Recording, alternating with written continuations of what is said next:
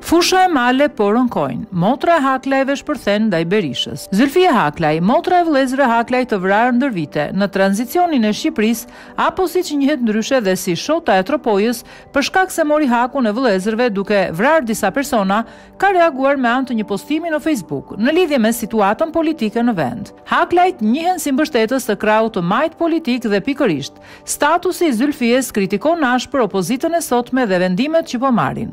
Kujtojmë se ish kryeministri Berisha i ka akuzuar drejt për drejt Haklajt si një bandë e madhe në tropoj. Ndërkohë, Zylfia nuk uron të jap një mesazh kundër Berishës.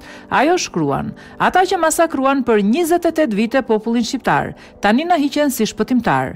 Deri kur do të vajtojnë nënat? Deri kur do të vajtojnë fëmia? Deri kur do të na vras Saliha? Para syve të gjithë botës, fëmijëve jetim rrugëve të Europës. Fusha e male po rënkojnë edhe lisat po lotojnë nga çetnikët e Saliut që masakruan popullin shqiptar dhe tani na hiqen si shpëtimtar."